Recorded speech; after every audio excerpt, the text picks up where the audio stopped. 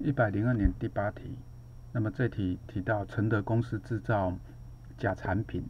那么针对所谓的固定制造费用，那么成本差异的分析呢，提供的这个9月份的相关资料。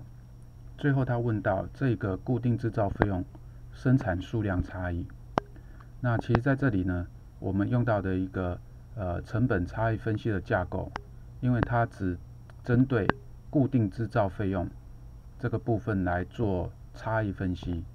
所以呢，我们先找到所谓的分析架构里面需要的一个实际制造费用。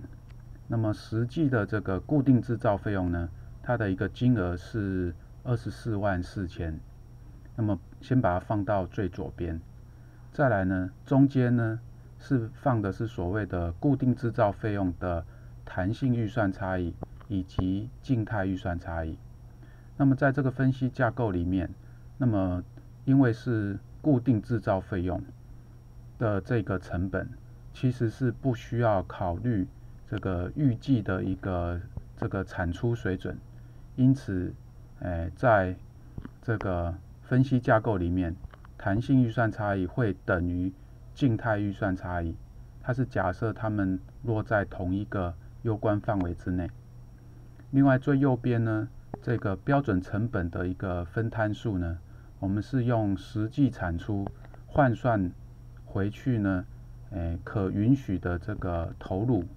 那这个量呢，就是以实际的产出单位数10000单位，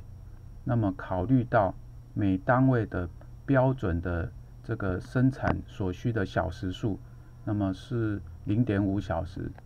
0.5小时呢，要依照静态预算里面所提供的，当生产数量是12000单位的时候，所需要的机器小时数呢是6000小时，所以呢，等于是每单位的产品所需的小时数是0.5。除此之外呢，标准的这个固定制造费用分摊率呢，每机器小时是40块。所以呢，我们的分摊数呢，这样算下来是10万单位乘以每单位需要0.5小时，而每小时的成本分摊率呢是40块，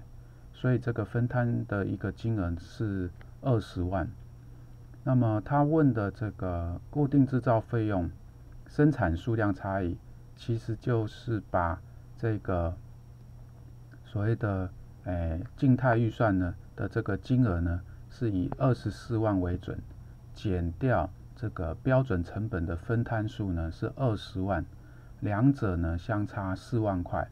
那么并且呈现的是一个所谓的不利差异，所以我们的选项要选 C。